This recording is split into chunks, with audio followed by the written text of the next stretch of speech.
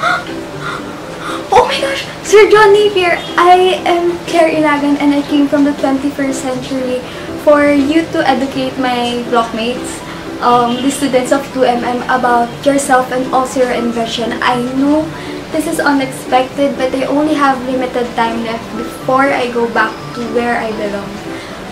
So, okay, Kimira Hajif is Mr. John Napier. I was born on the 1st of February 1550 into a wealthy and privileged family at Merchiston Tower, Edinburgh, Scotland. I was very bright and got admitted at St. Andrews University at age 13. Although I spent a short time there, at around 1561, I went to study in Europe on the advice of my uncle, the Bishop of Orkney. I explored mathematics just as a hobby, but as time passed by, I also had a passionate interest in this field. Not just in that, I was also interested in religious texts in which I needed to study Greek. That is why I also studied in Geneva.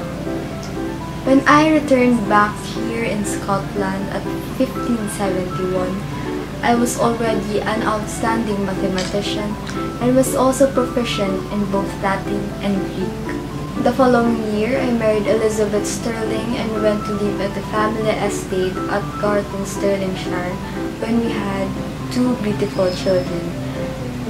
I spent much of my time in studying mathematics, which local people thought to be rather odd and believed I was a wizard.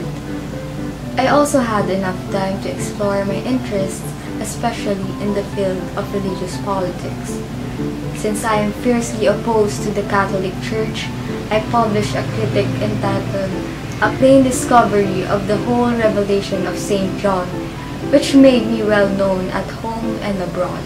My first wife died in 1579, and a few years later I married Agnes Chiselsom and had 10 children. Since I also wanted to simplify mathematical calculations, I have invented the logarithms. It was in 1614 that I first published my first book about logarithms.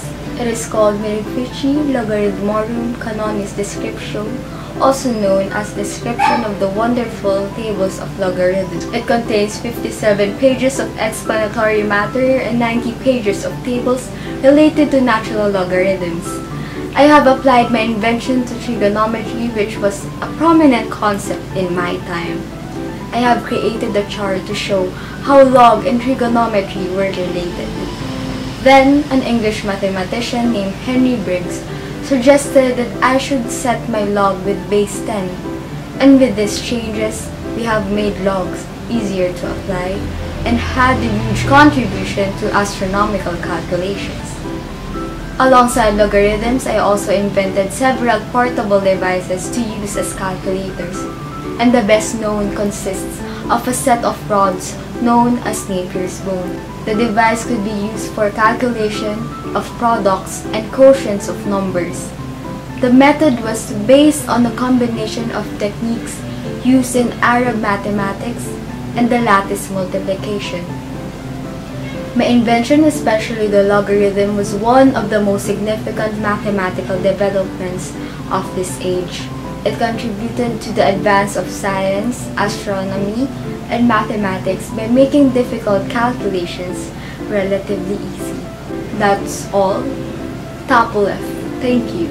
Again is Mr. John Napier.